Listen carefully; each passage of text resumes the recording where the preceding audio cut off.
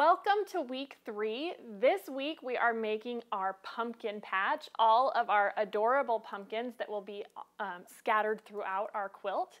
I want you to be prepared. This week is a lot of cutting, a lot of organizing, because we are making 19 unique pumpkin blocks.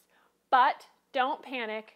Once you have it organized and labeled, it's really simple and they all kind of go together the same way. And so it's very, the prep work makes it easy, I guess is what I should say. So let's go ahead and dive into that. Remember, we have our bag. So this is labeled week 3 pumpkins. I'm just gonna go ahead and open this up. And to begin with, we're gonna focus on our 10-inch squares. So I have these stacked up here, just how they came out of the pack, so they're still in order. And if you look at the fabric key, it's pretty easy to figure out which fabrics are the ones we're going to be using in the pumpkins. We've got fabrics E through J. And so that's what I have in this stack here.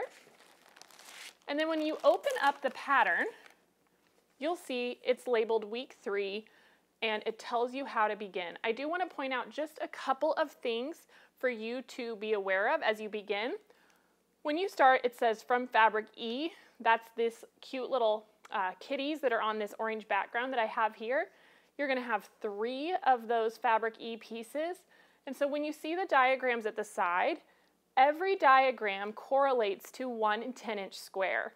And so the fabric will actually change as you're moving on to a different square. So hopefully that makes sense. And you're just going to work your way through the stack and match it here. The other thing I want to point out is when you make these cuts, it tells you what number of pumpkin that it goes to. So let's just start with our fabric E, and I'll walk you through it, and I think it'll give you a good idea what I'm talking about. So here is our first fabric E, and we are going to look at our diagram, and I need a 6 by 8.5 inch cut. So I'm going to measure over 6 inches, 1, 2, 3, 4, 5, 6. And I am just going to trim this off like so. So this is going to be extra. There's quite a bit of extra fabric in this. And the thought is that if you have an error, you can pull a piece from somewhere else to help cover it. It might not match exactly, but there's plenty of extra fabric. And so now that was 8.5 over. So here is my 8.5 line. And I have my 6 by 8.5 inch rectangle. And this makes pumpkin 1. So I have a little piece of paper here that I've labeled with a 1. And I'm just going to go ahead and pin that to that piece. And now I'm going to move to my next piece from this same fabric. And I'm going to start by cutting, it looks like, a 4.5 by 8.5 inch piece. So my first cut will be 4.5 inches.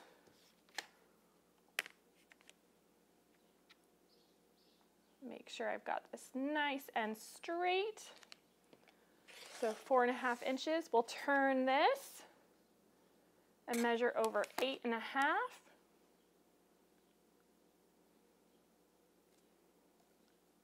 There we go. And this piece is going to be for pumpkin 7. So I have another piece of paper here labeled with 7. I'm going to pin that to that piece. Then from that same square, I'm going to cut a 4.5 inch square. And so I'm just going to go ahead and cut a 4.5 inch strip off of this. Whoops, almost cut it too small. Double check that. That was almost 3.5 instead of 4.5. So I've measured over 1, 2, 3, 4.5. We'll make a cut and then turn this so that it will be square. Just like so. And this piece is pumpkin 10 according to the pattern. So same idea. I'm going to just label that and put a pin in it. And then you're going to continue making these cuts all the way through your stack of 10-inch squares and labeling them. You will have 19 different pumpkins, so just follow through and do that. And then we're going to go ahead and turn because there is a large section of cutting your background fabric. And it's the exact same idea, but from this point, since you've cut all your pumpkins, it'll tell you subcut this size and set it with pumpkin 1, 2, 3. It'll give you the number of where those pieces go. So I've gone ahead and done all of that for our pumpkins here. And you can see for pumpkin 1, I have this stack of background pieces that go with it. And so every single pumpkin begins in the same way, and that is by snowballing the 4 corners.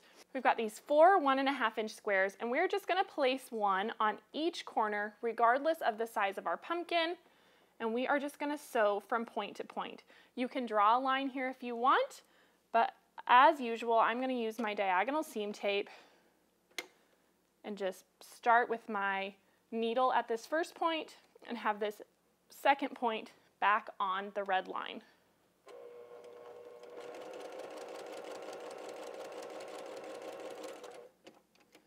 And I'm just going to go ahead and add all 4 of these because I have plenty of room to do that. So we'll just add one after the other.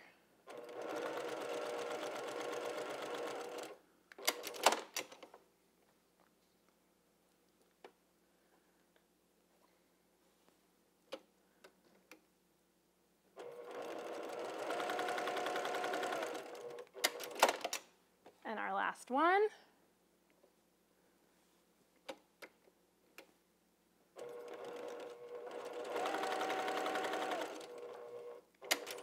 Just like so. All right, now we can trim off our seam allowance here. Oops. My paper and pin came out at some point. I'm going to put that back on here because I do not want to forget what number this is.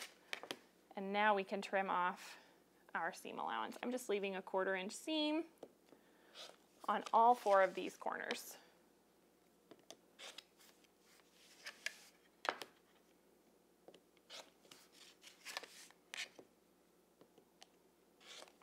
There we go. And now we can go ahead and press them back.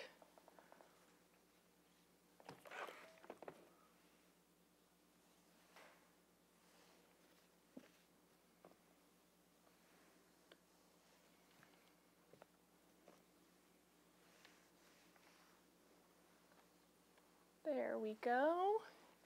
So by doing it this way, our pumpkin should stay the same size that it began because we're just replacing those corners with our background fabric. So now we can add our sashing. And so this pumpkin is actually, it stands tall like this.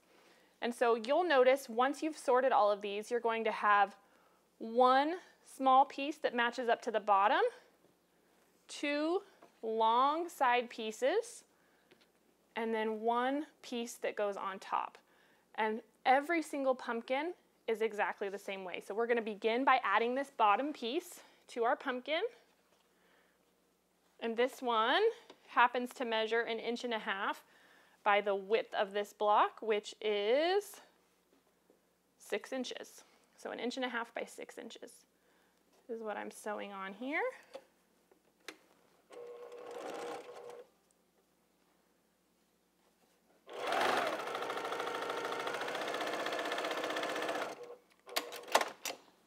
Go. We'll press that back. And now we can add these long pieces on either side.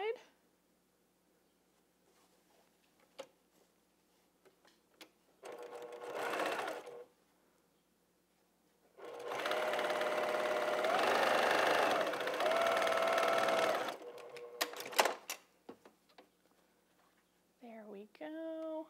Add this other one to the opposite side. I like to take a few stitches and then make sure I'm lined up all the way down.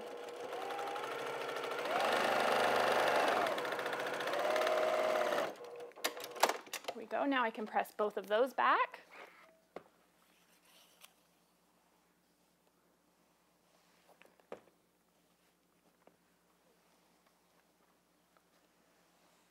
There we go, and we can finish off this one by adding our wider piece to the top. This particular one is 3.5 inches by the width of the block. Let me just make sure I'm nice and lined up here. Looks good. And we'll sew down.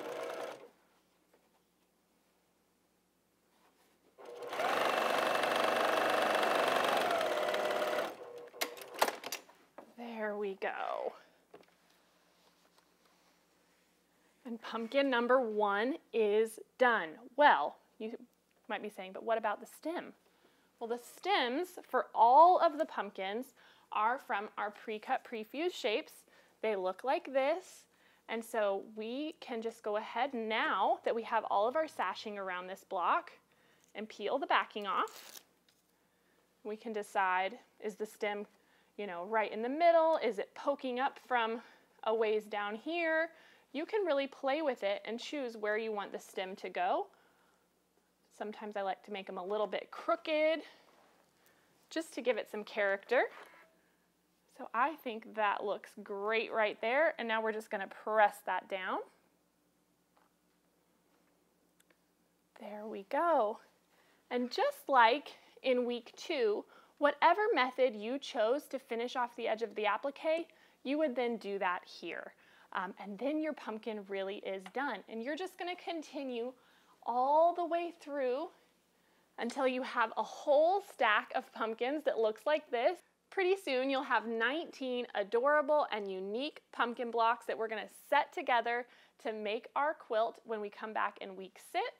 So you'll just set these aside for now. I hope you enjoy stitching these in week 3, and I'll see you back here in week 4. Hey everyone, it's Misty. Thanks for watching at home. If you aren't already a part of our Missouri Star family, be sure to subscribe and hit the bell if you want a notification every time we release a new video. I'll see you next Monday on the newest episode of At Home.